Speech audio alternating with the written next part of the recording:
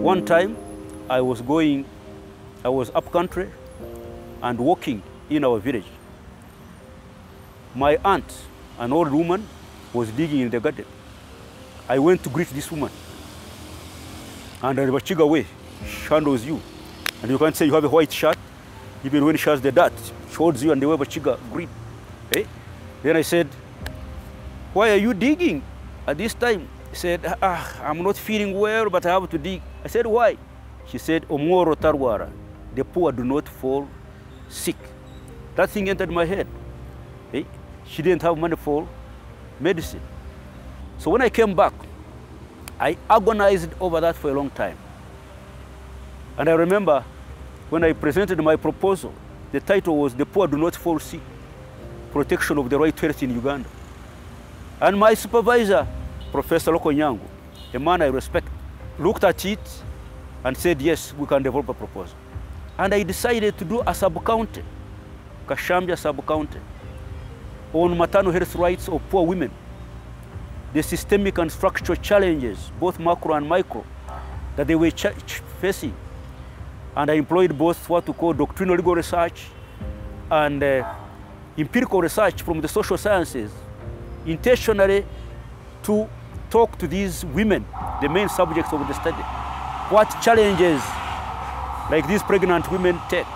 So a step backwards, in the middle of that program, Oroko Nyango says, why don't you start a course on health law? The subject was started by Esther Chisache. And after about one semester, I took it up, revised the reading list, expanded it, and I had the pioneer students, including Moses Murumba, David Kabanda. Healthline policy was introduced to me by Professor Ben, then at the School of Law, when we were entering our 4th year. I read the reading list and realized that on the timetable, we had a course that was called Healthline Policy. I didn't know what was in this particular course. We never had access to phones as they are today. So I had to pay 500 shillings in one day in an internet cafe to do a quick Google search on what Healthline Policy involved. And I realized that in other jurisdictions, in the US, in Canada, there were actually specialists that were practicing Healthline Policy. I was coming from a background of health professionals. We have doctors back home.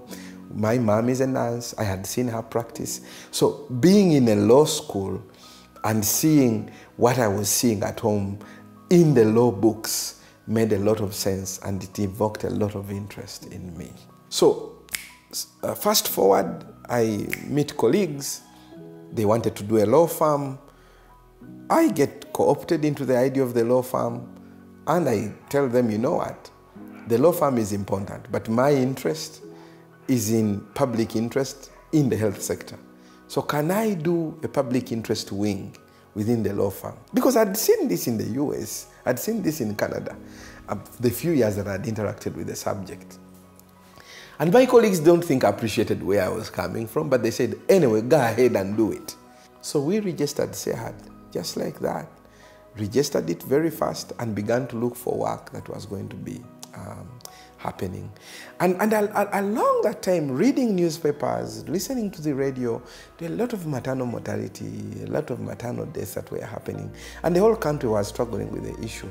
And it got me thinking, wasn't it possible to actually challenge government from a constitutional point of view and actually argue that health issues are constitutional issues? Because I'd seen this in South Africa. I'd seen this on HIV/AIDS treatment. Why wouldn't it apply to maternal health? You know? So before I knew it, I was convincing my colleagues about a potential case that we would do.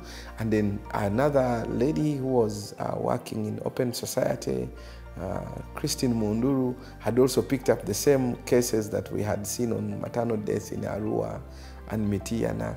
And we framed a case, a constitutional case that later became Petition 16, the famous Petition 16.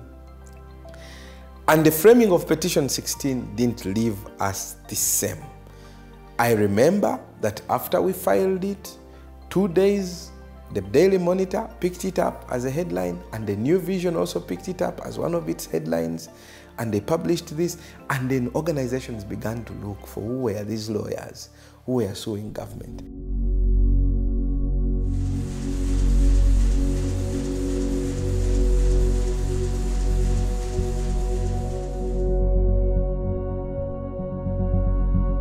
CEHURD took us to court, the famous 16. It compels us to review all maternal deaths that happen in this country. And I want to tell you that all maternal deaths in this country are now being reviewed on a weekly basis, something unprecedented. It's not happening anywhere in the world. Like, they are reviewing on a weekly basis maternal deaths. So we are able to know, and we submit a report, a quarterly report, an annual report to the Speaker of Parliament, a quarterly report to the Health Committee of Parliament. So these are accountability mechanisms. They make us work better. On a number of occasions, we hear people being taken to court for criminal negligence, but we have a very strong arm that actually audits these maternal deaths, all of them.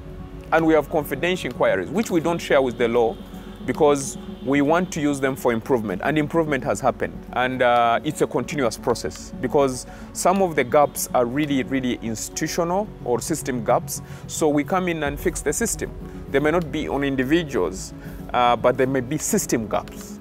So when we have CSOs like CEHURD coming up and saying, look, this is what has happened. So it's an accountability mechanism, and it does not only improve the Ministry of Health, maybe overall government. If finance has not given us money to recruit more midwives, and clearly it highlights you don't expect 2 midwives to work 24/7 in a health center 3, then you want to see more money coming in to recruit midwives, and I think that is the relationship.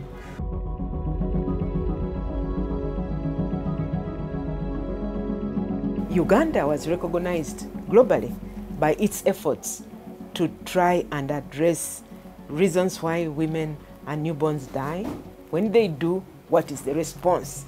Right from the national level, sub-regional, up to the level where the problem really, really occurred.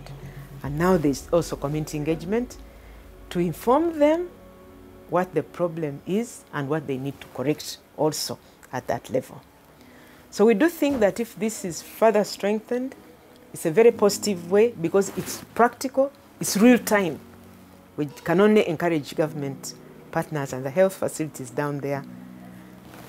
There has been an effort also to make sure that at the level of the regional hospitals, they are forming up their regional local maternity and newborn systems to deal with their local issues, because different regions, regions have different challenges. And so whereas they attend to the national level process and platform, they also have a day. In every week, each region has a day they relate to their own local issues with a view to improve what is happening in their own region. And their own leaders come in to support what their recommendations and efforts are. For me, the work on health law and policy is not just about survival. It has become my way of life.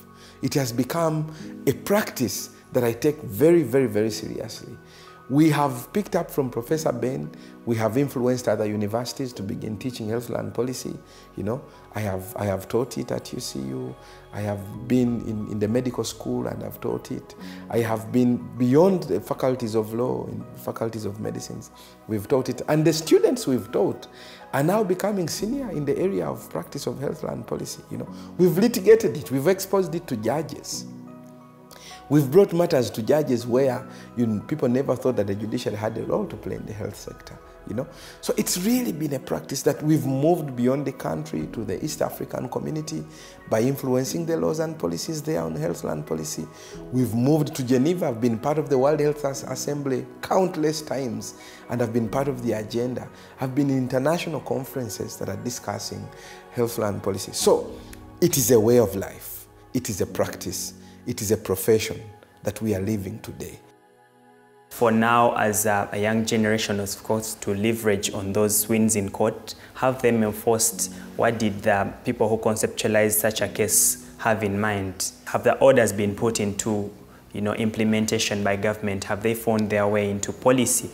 Then beyond that, we also have the hope now that litigation actually works. So as and when health challenges come up, we know that we are able to go to court and actually get something enforceable that can find its way into policy, because litigation, an order from court is a mandate, is a mandate on to whom the order is given to put in place what whoever is suing them is looking for. So, and we have seen wins. We have seen government being progressive in maternal health, for example, through that court ruling in Petition 16, that government is now conducting national maternal health audits to establish causes of death, to put in place measures to reduce maternal mortality. The other day, the Uganda Bureau of Statistics released a report, Demographic Health Survey, that revealed that maternal health has reduced considerably in the past couple of years. Yes, and that's such a win, but also a hope for the young generation. This is not just a problem for Uganda. How do we look at, because if it is a pandemic, if it is climate change, it's not going to be in the borders of Uganda.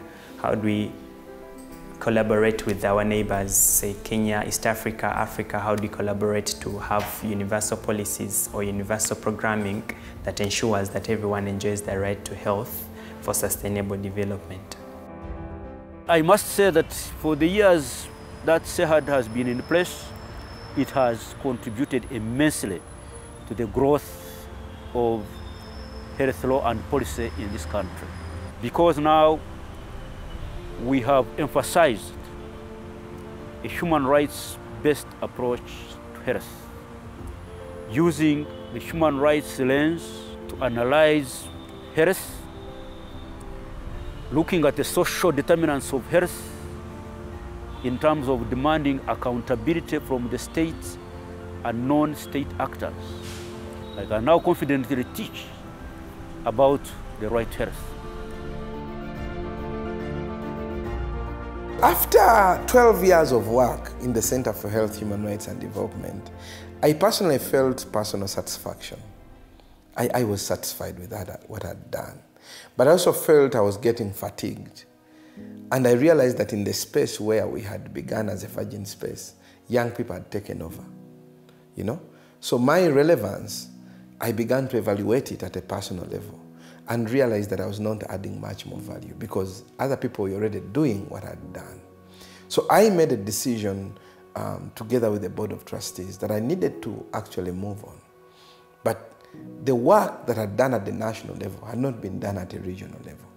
We have not had an African thinking around some of these frameworks.